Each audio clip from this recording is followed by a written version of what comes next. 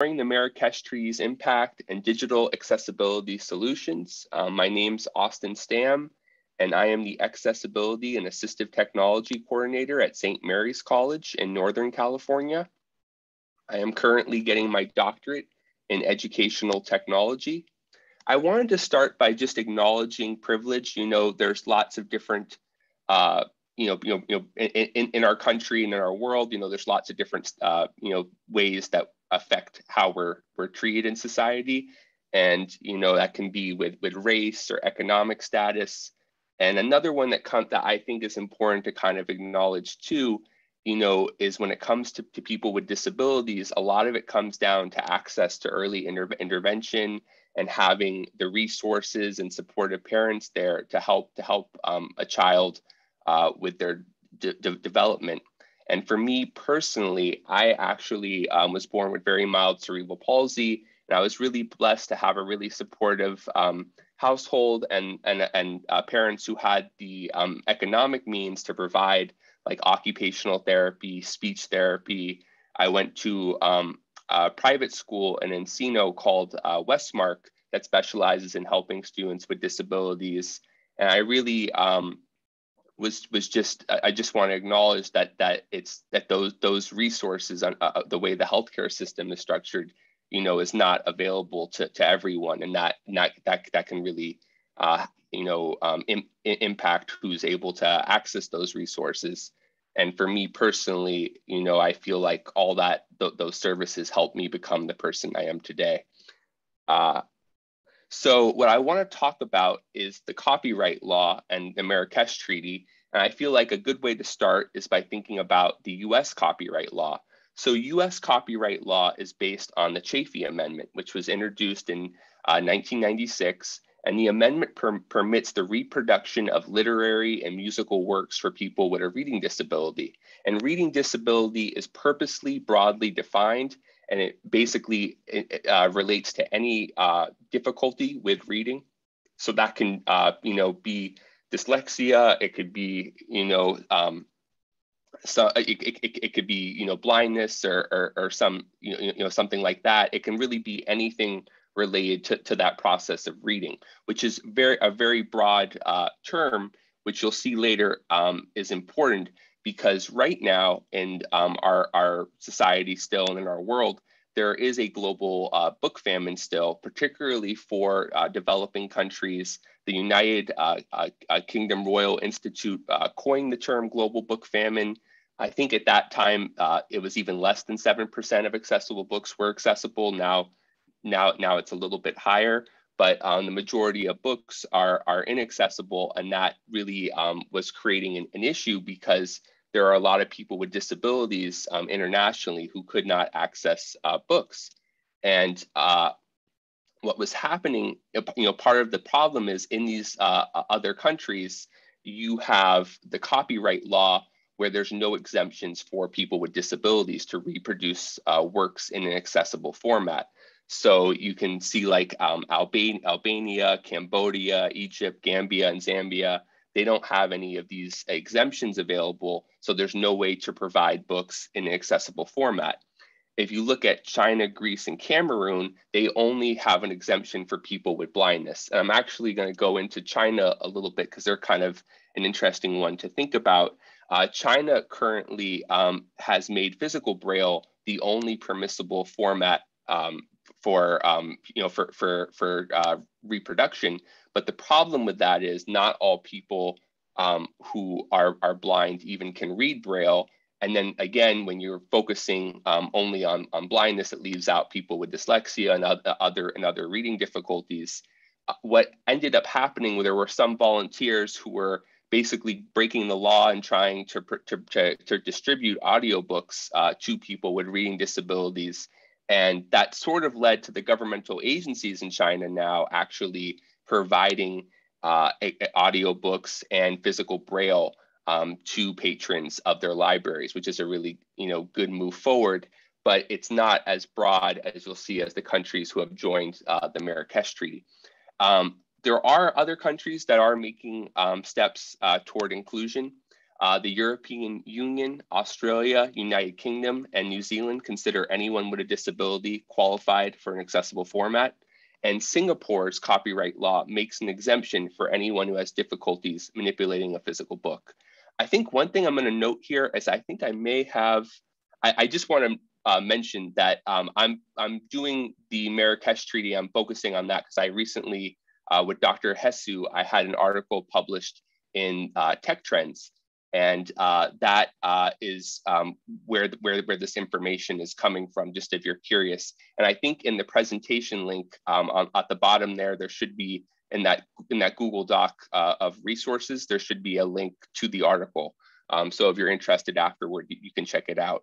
But basically, the European Union, Australia, United Kingdom are some of the countries that have broader adaptations of for exemptions, and they're really thinking about things like manipulating the book and just even broader than just a difficulty reading. Then you have what happened with how the Marrakesh Treaty was formed, and that's through the World Intellectual Property Organization. 2/3 of the countries had restrictive copyright law. These are delegates, for the WIPO. And they all gathered in Marrakesh and they signed the Marrakesh Treaty in 2013. It became effective in 2016. And basically, the Marrakesh Treaty broadens any country's copyright law who ratifies the treaty. And what it basically does is it's based on the Chafee Amendment of the US copyright law, and it allows government agencies, educational institutions, nonprofits, libraries to reproduce accessible works. And in addition to that, so I think there's something in the chat asking if it covers impairment. So it covers anyone who has a disability, who has a disability, and that disability affects their ability to read. They are covered by the Marrakesh Treaty and are able to receive accessible books. So it's very much based on the Chafee Amendment. And then in addition to that, it really also allows the sharing of books between countries that are, that have ratified the treaty, which is, really important as well. There are nonprofit organizations that are participating, with the Marrakesh Treaty, the Accessible Books Consortium, the Benetech's Bookshare. They're all able to provide books to any country that's ratified the treaty. Again, not all the books are on these different platforms, but it does help because there is a good amount of books being made available, which is really important. A success story looking at the Marrakesh Treaty would be like Mongolia. Mongolia's original copyright laws had no exemptions for people with disabilities. Then they ratified the Marrakesh Treaty in 2016. Now people with disabilities are able to access books in accessible formats. And they're able to provide that at their libraries and educational institutions. The issue with the Marrakesh Treaty, and one thing to kind of keep in mind that I think is important to understand, is that when you have, there is still in developing countries, particularly a lot of stigmas around people with disabilities and discrimination. And that even though if you ratify the Marrakesh Treaty, it doesn't guarantee that you're going to see those, what's being stipulated there come into effect. And you also have issues when it comes to the infrastructure to reproduce the accessible books. So for example, if you look at Botswana ratified the Marrakesh Treaty, but they didn't ratify the CRPD, which is, includes, it basically is a treaty kind of from the United Nations that is encouraging accessible, disability rights for people and trying to basically eliminate discrimination for people with disabilities. They didn't ratify that. And in turn, what that means is that people with disabilities in Botswana are still facing stigmas and discrimination. So for example, people with disabilities aren't permitted to receive an education in Botswana or attend the schools. So that can be a major barrier, even if the Marrakesh Treaty is ratified by your country. Another thing to keep in mind is that publishers are allowed to continue to publish materials that are inaccessible. So the Marrakesh Treaty does not pressure publishers to make their work accessible. I think, when with that basically means that this is really about providing an opportunity for nonprofit organizations and government organizations to do that remediation, but it does not actually force the publishers to do anything. What is kind of influencing publishers are the accessibility lawsuits being waged by against higher education institutions. They're being more careful in the platforms that they adopt. And an example of that actually is the Los Angeles Community College District. They were successfully sued by 2 students with blindness. A significant part of the lawsuit involved the inaccessibility of Pearson's My Math Lab platform. They were mandated, the district was, to appoint someone in charge of accessibility policies and to evaluate the educational technology of the college. There's an abundance of different lawsuits related to this that have a similar effect. But the point is that these are making colleges and higher education institutions more cognizant about what they're selecting when it comes to not only educational technology, but also in terms of their textbooks as well. And then if you look at the need right now, there's a need for a marketplace for accessible books for people with disabilities.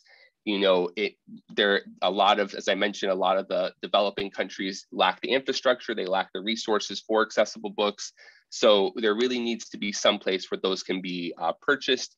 And if you look at, Bookshare and the different organizations there, a lot of them are volunteer based, and they're not really, matching the selection and quality as, Amazon's Audible or, some type of iTunes for books or something like that.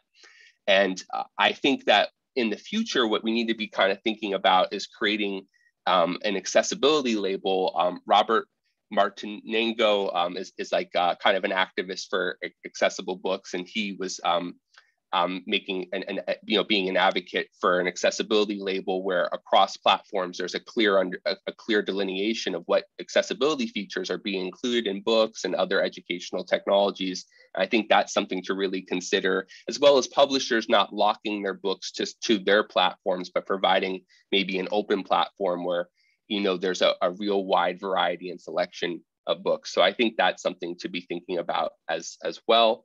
A big step that's coming in the future that I think is really exciting is the European Union Accessibility Act. That's going to come into effect hopefully in 2025. It will require the major publishers to ensure that all books sold in Europe are accessible. Developing countries' infrastructure and access to the internet will hopefully continue to improve. And again, you're seeing the higher education institutions be more selective and really consider accessibility as a screening criteria for what they're selecting.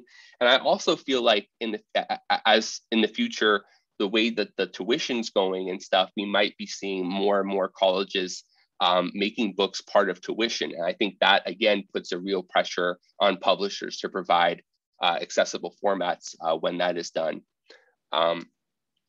So I guess I just wanted to just see if there's any questions about this. Actually, I have one more slide down, but then I'll just check for questions and I'll continue to the next part. So basically, overall, the Marrakesh Treaty is a step in the right direction. Ratifying the treaty does permit institutions to reproduce accessible works. It doesn't deal with the problem directly, but it provides a way of kind of working around it with nonprofits and educational institutions remediating inaccessible works for people with disabilities. And, it's still not a true marketplace, but hopefully that will develop in the future. I just wanted to do a check to see if there's any questions about that. And then I'm going to move on to the next part. So I'm just going to check the chat for a sec. 1 second. Okay, yeah. So it looks like I'll give it a minute, and then I'm going to jump to the next part.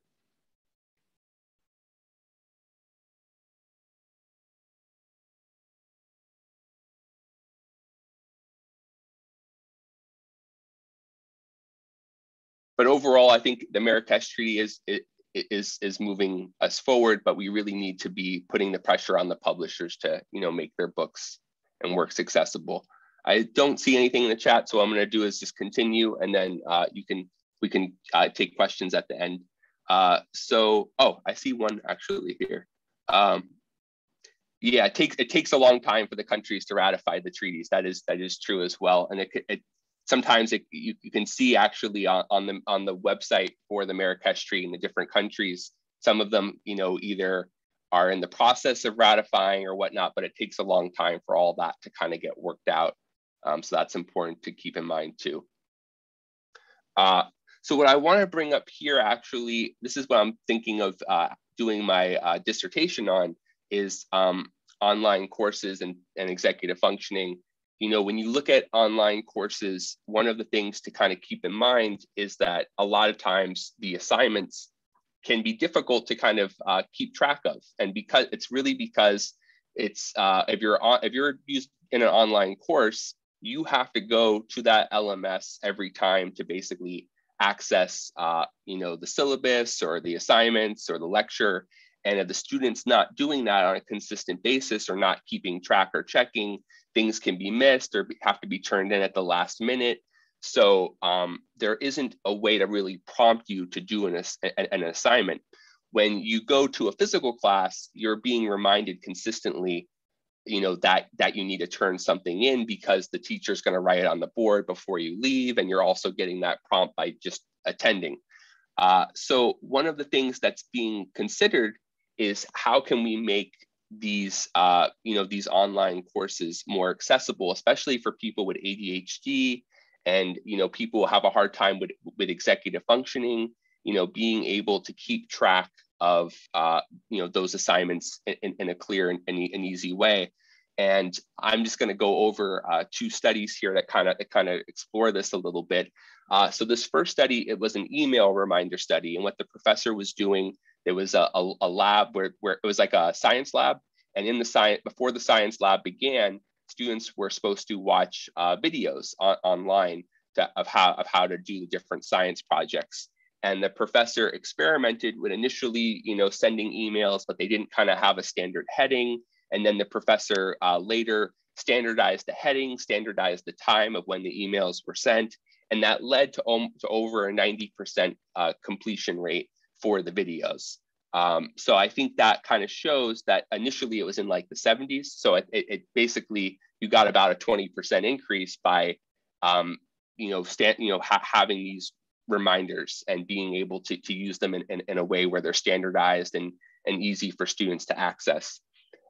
This other study I think is really interesting by Motz, Mallon, and Quick. It's from the University of Indiana, from actually Indiana University, I'm sorry. And Indiana University developed this software called Boost, and it basically provides automated reminders to students that are pushed out from the Canvas LMS right to their phone. So they get reminders of when each assignment is supposed to be turned in. They did this experiment really looking at about, I think it was 24 hours, maybe 48 before an assignment was due. They would send out the first reminder, and then they'd send out like one more, maybe like 12 hours before it was due. And it really was able to lead to students turning in their assignments on time and seeing an increase of assignments completed. Now, these weren't specific to online classes, but again, I think that they could easily be applied and would be most helpful, I think, sometimes in the online environment. The other thing that's interesting with this particular study is there was two different experiments. So one was just looking at no reminders versus automated reminders, pushed to the smartphone. And there was a clear benefit, but there was even more of a benefit when the automated reminders and the professor's announcements were combined. So in essence, the professor was sending a summary each week of what was due, and they were getting these automated reminders. That led to the highest increase of assignments being turned in on time. So I think that's really something to really watch.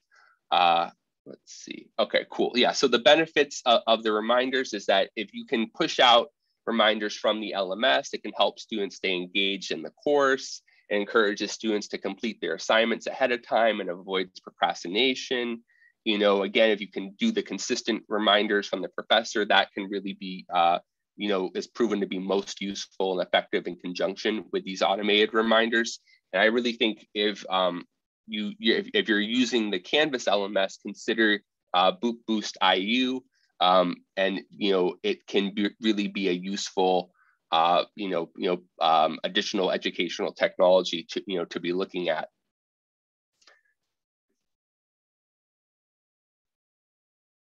So I think when you're thinking about design and accessible courses, it's important to understand that whoever's the designer is deciding who's included and who's excluded from the course.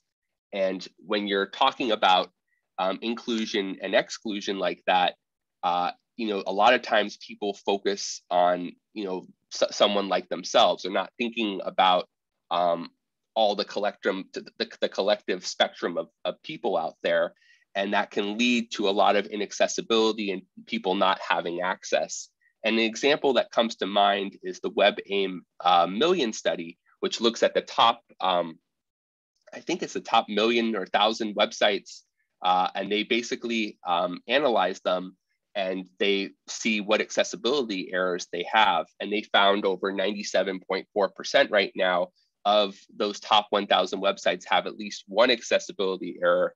The average was 51.4 per homepage. And a lot of these things are about adding alt text to things and being aware of the heading levels and contrast ratio.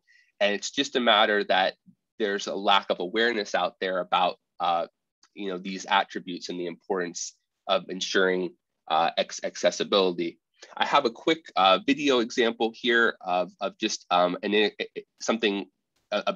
inaccessible barrier being encountered and what it's like using screen reading software. This is software like VoiceOver, NVDA, JAWS, that reads what's on the computer screen, and the really the reason that it's important to include include alt text for images. So I'm just gonna play this clip.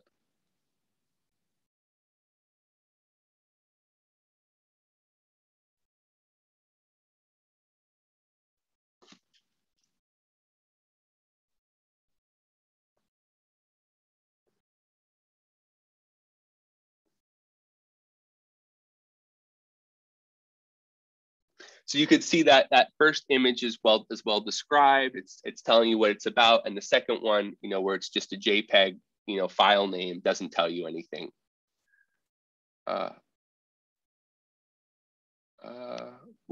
One second.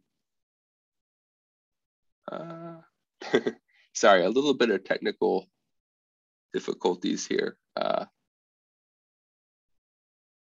Oh, okay, could not hear. I will. One sec. Let's see.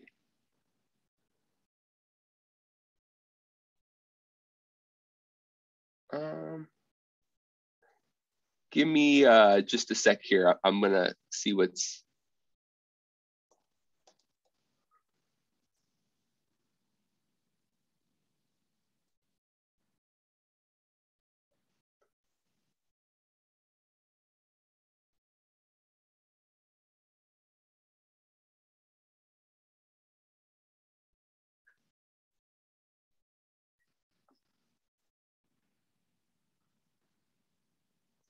Okay. Oh, could not hear. Someone said. I think I have to.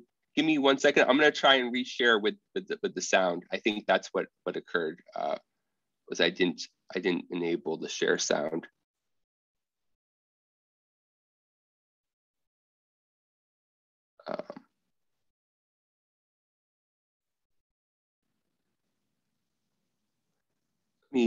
I'm just gonna also just share the full screen to see if that helps.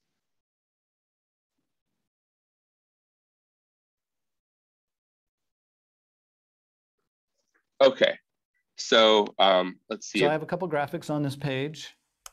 Mark Sutton hands on a MacBook Pro image. So the first one is well described and uses an alt tag to describe what that graphic is all about. Now we go to the next graphic. Reader 042116.jpg. Much less useful. So that's that first one there. I think now the sound is working, which is good. Let me see. I don't know why it's taken me out. Let's see. I don't know.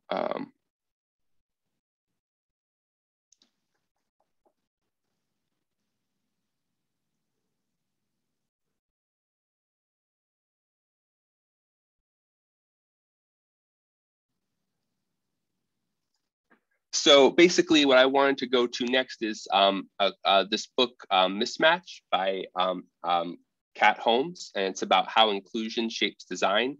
And she says, ask 100 people what inclusion means, you'll get 100 different answers. Ask them what it means to be excluded, and the answer will be uniformly clear. It's when you're left out. And so it's really important to be thinking about how we can include people. And there's a lot of ways of what inclusion can mean, but it's really clear we all have experienced what it means to be excluded in some way. And this other quote's from the Pacer Center, and I think it really highlights the importance of just planning ahead for classroom design. It says the most important challenging aspect of modifying classroom policies or practices for students with disabilities is that it requires thought and some prior preparation. So it's really important to be planning ahead when you're looking at these different things.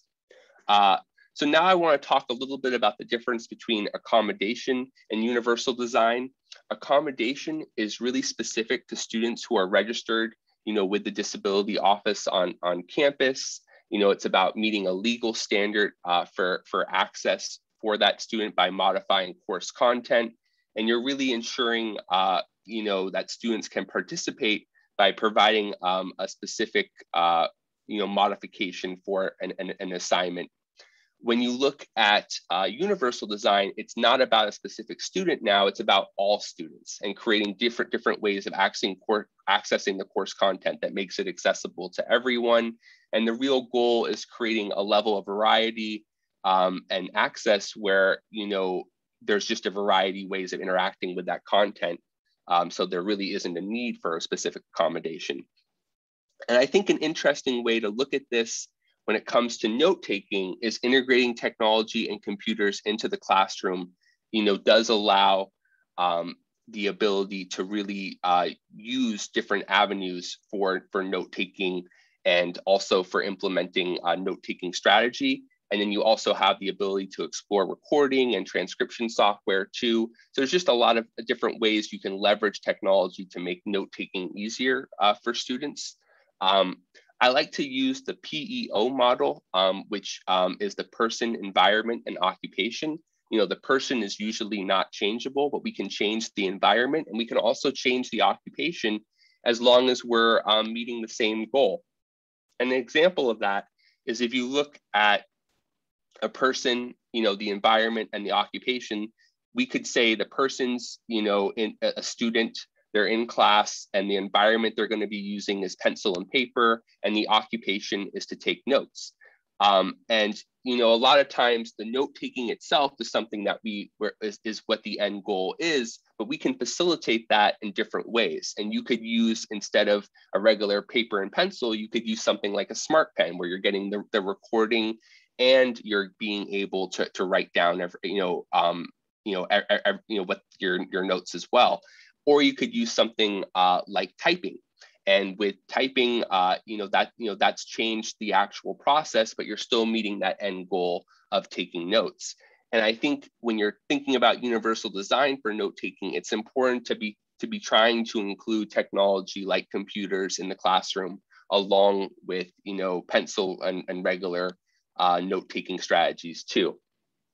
I know a lot of professors, want to ban computers from the classroom because they think they're a distraction, and students can go on social media and that type of stuff. But I think it's important to be thinking about ways you can integrate computers in the classroom that can enhance the learning experience, because there are activities that could probably benefit from the use of technology. You can use the computers to foster greater engagement and community in the classroom, particularly through small group projects and those types of things. And I think if you're a professor who or a teacher who really doesn't want to use computers in the classroom, at least putting in some type of statement in the syllabus or in your first week of class, saying that if you really need to access technology because of an emergency, or you would like to use your computer to type, please let me know. Something like that is important to include, especially because if you just do a blanket ban, you're really outing students with disabilities as well in the class. So I really think that having some inclusion to tech is definitely important. Another thing that you can consider, is recording class lectures. It's really easy to use a phone to record.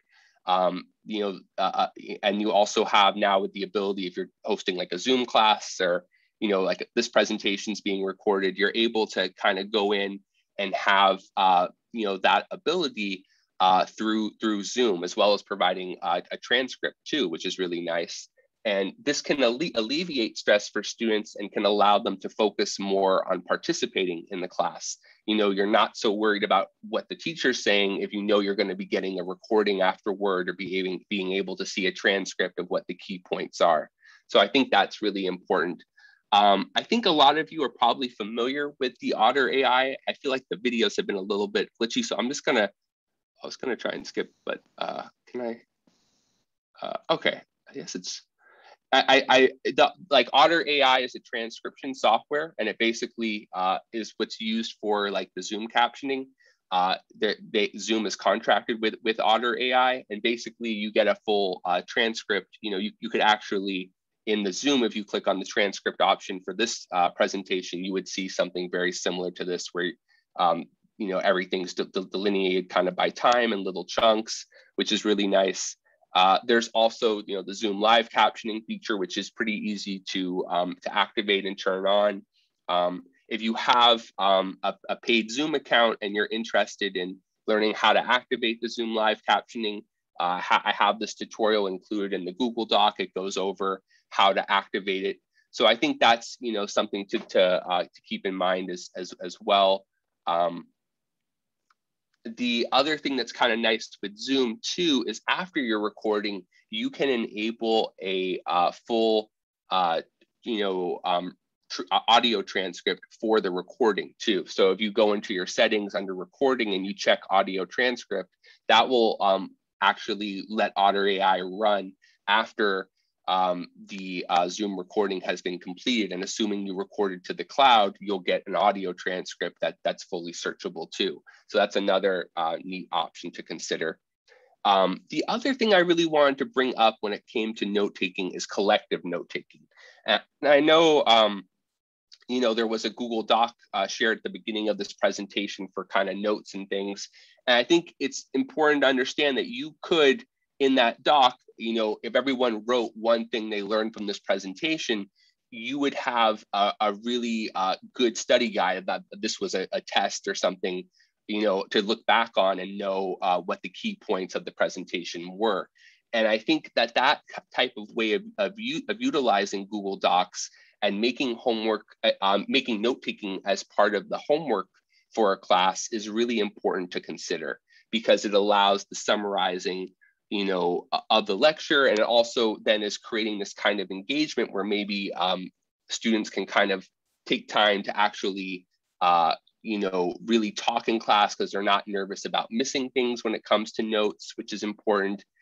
And I also want to point out that a lot of disability offices for higher education institutions, we spend significant time and expense on providing note takers. At the college that I'm at, we pay for note takers for students. And if the professor is able to use this Google Doc method, where everyone's just writing down a couple things that they learned from each class and we're sharing it collectively, that kind of eliminates the need for paid note takers. So it's something as well to think about from a cost standpoint too. And then you're leveraging this technology to make it more active. Like one way of doing that is to encourage students to comment on whatever note they found most interesting, or to just write something to the different groups, because there is a comment feature built into Google Docs as well that could be leveraged. I now want to kind of talk a little bit about accessible slideshow tips. So one of the common things to be thinking about when it comes to slideshow slideshows is like the contrast. So like, you know, when you're making your slides, you want it to be as easy to read as possible. I know if you're by your computer, maybe you can read the words, "This is impossible to read" at the bottom, but I imagine if you're far away, you're not going to be able to see that. So that's kind of an example there of the importance of using accessible font that has a good color contrast ratio. And if you're wondering, well, how can I determine if my color contrast ratio, you know, for this font is accessible? There's actually an app for that. There's the Color Contrast Analyzer. It's a free app that you can download. I have the link in that Google Doc, and you can use that to figure out if the color contrast is accessible or not for your documents or presentations. So I'm going to play a quick video here going over that. So this is the Color Contrast Analyzer. And what you can see here is I have this document that is very easy to read, just black text on a white background, and it passes all the different accessibility checks over here that you can see. Now, if I wanted to go over and change this document, let's say I go and I make the words here in red, and then I go and I take the little dropper tool and try this out in red, you'll see that now it senses that some of these have failed, and it's failing all the different accessibility checks for the WCAG 2.1 standards for text. So you can see that you can use this to kind of learn what font style color works best and is most readable and legible. So that's kind of an example there of how, 1 second.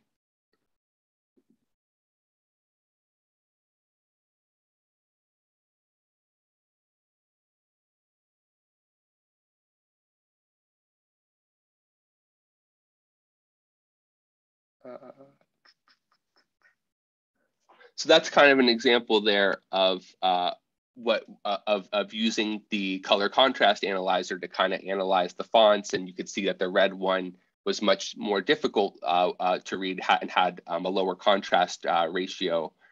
You know, was more inaccessible than the black and white font.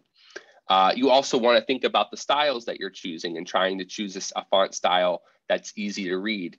An example of one that I think is important to think about is like the Open Dyslexic font. This is a font designed for people with dyslexia, and it has a heavier bottom, so that way that you don't skip lines.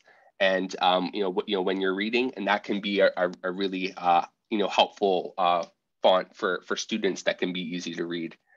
Another thing to be thinking about is, you know, when it comes to the images that you're using, you can see here I have this image. It says, for a fair selection, everybody has to take the same exam. Please climb that tree.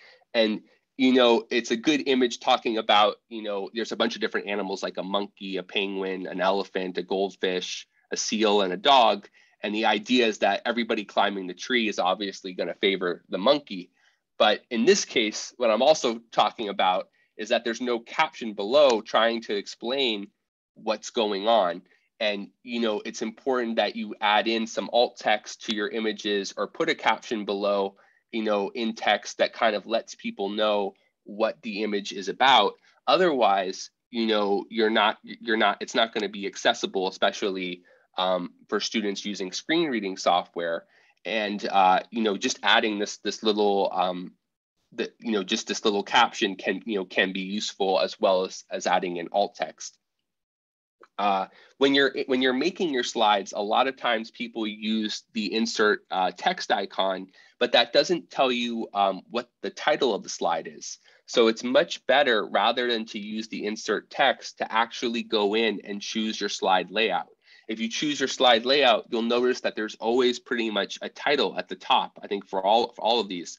And the reason is because when you have the title, that makes it much more easier to navigate for the screen reader, and then the rest of it is just treated as text.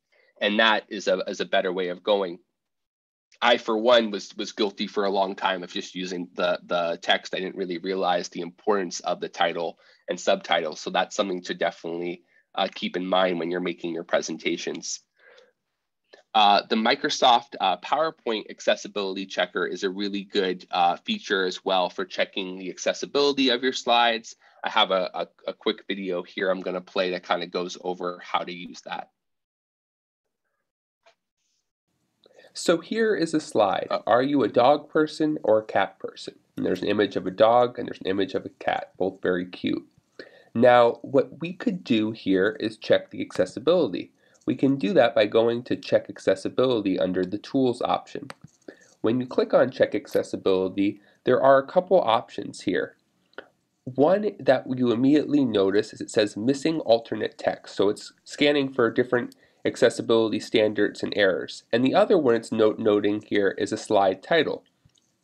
Now, a lot of people, when they make a slide, they go insert and then they go insert text box and they add their text there. That's what I just did.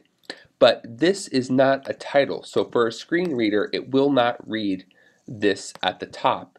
The way it should be formatted is with a title box. The way you can get that is by clicking on the layout icon and going to title slide. If I copy this in to the title and then I delete this, we will have now fixed, if I go back to the accessibility tab, we'll see that the title error is gone because the title has been fixed. I could add a subtitle here, I don't know if both are good or great, but the point here is that now we have these two images. And as I mentioned before, if you wanted to, so I could go insert text box here, and then I could type in cute pug. And I could write a longer description if I wanted to, although if I was doing alt text, it should be shorter. So what would happen here is that I could put a nice description underneath of both these pictures. The other thing I could do is if I didn't want to go this route, and I just wanted to have specific alt text, I could copy this, and then I could go into the picture and do click and control click or right click if you're on a PC, and you'll go edit alt text, and then you can go in and name the image and title it whatever you want. So I'm going to call it cute pug, and then we'll see when we go back to accessibility that error has now been removed.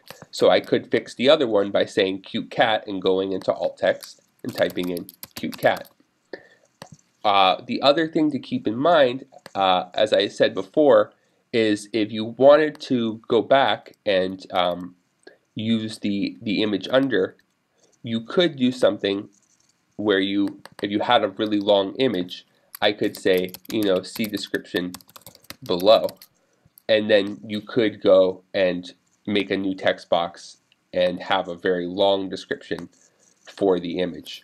Because generally alt text is supposed to be about 100 characters or so, 125. So if you had a really long complex image and you wanted to describe it, you could just do see text box below and you could write a detailed description.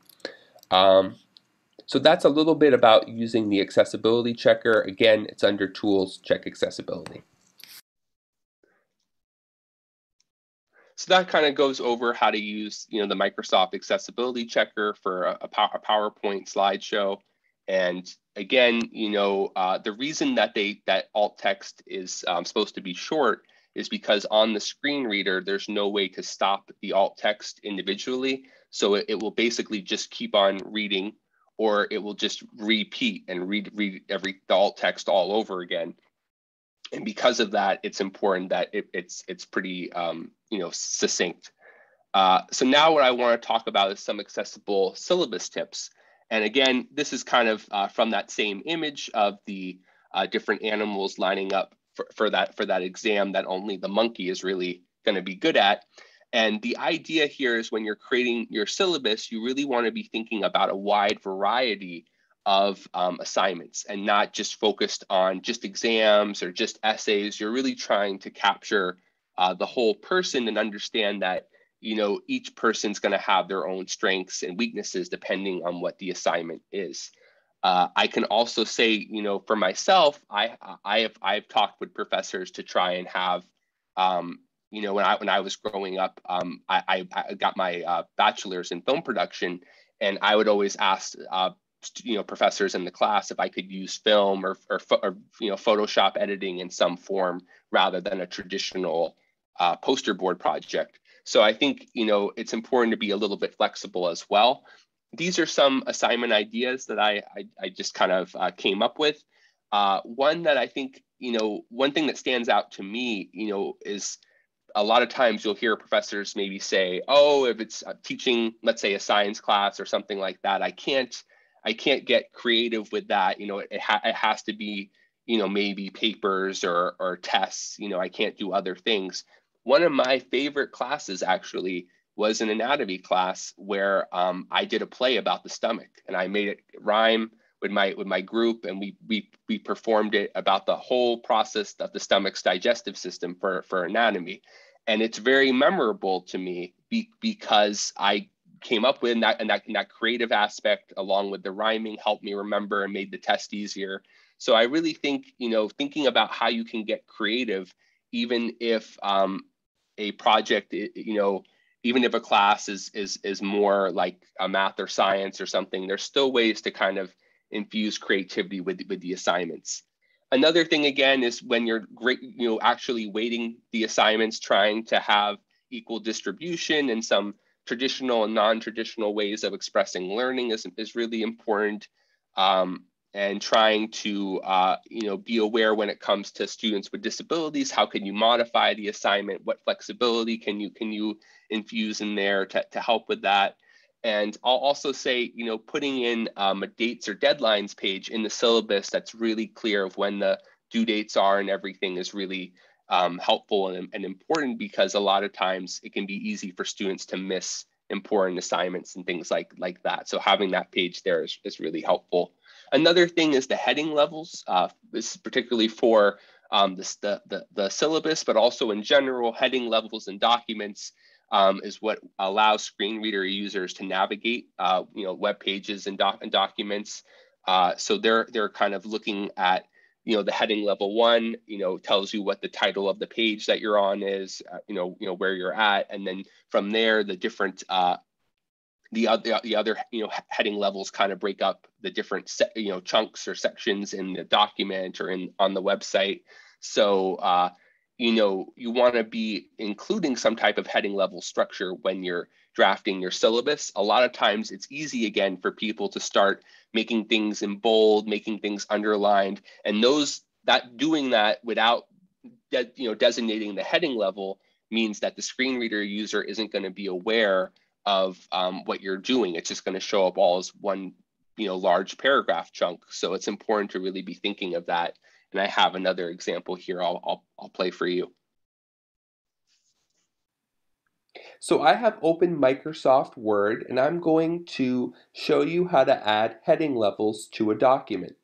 The first heading level we're going to create is the title, or heading level 1. So what I'm going to do is call this a sample title.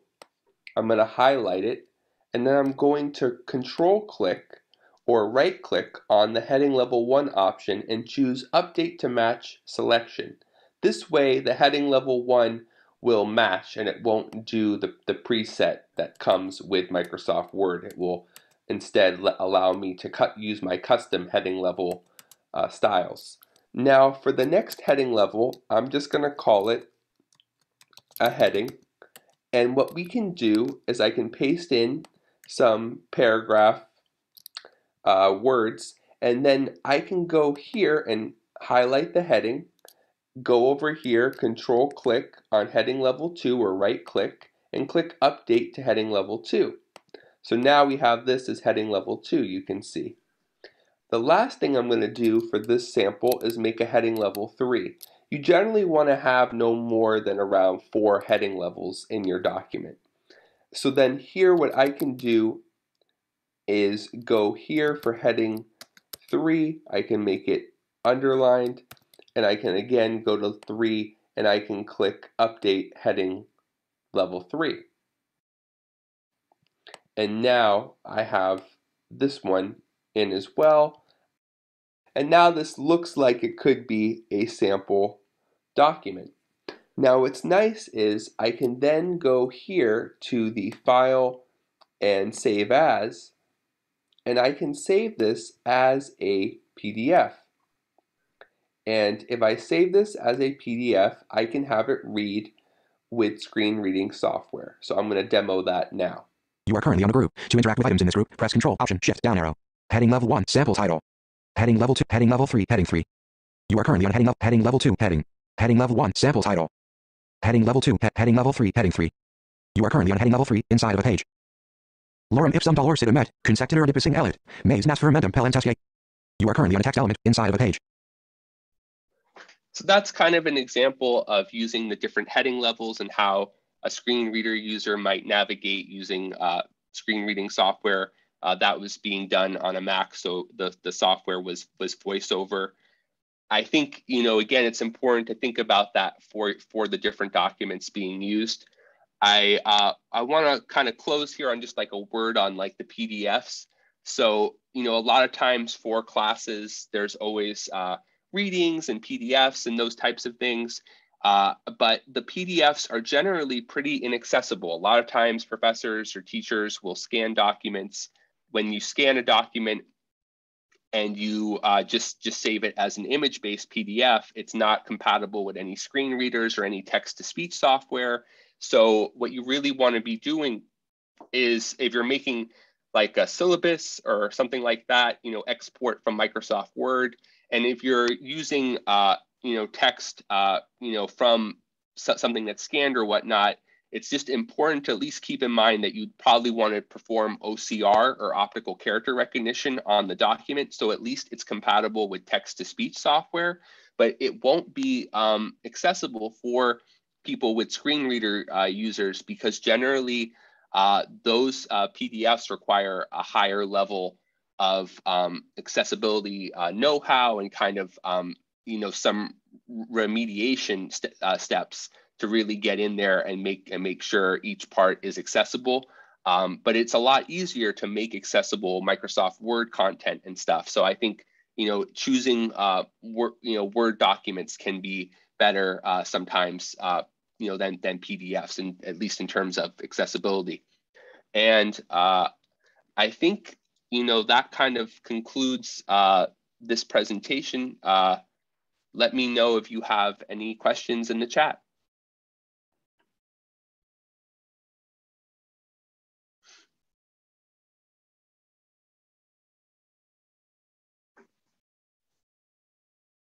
Oh, I see.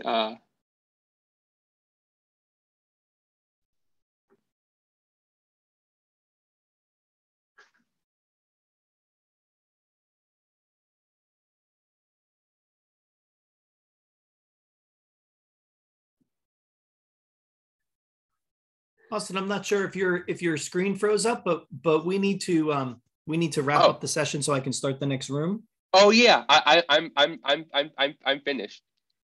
Awesome. Thank you, everybody. Yeah, thank you. Austin, thank you so much. Thank you. I really enjoyed presenting. I hope you guys found it helpful. Awesome. Great. Thanks. Bye, everybody.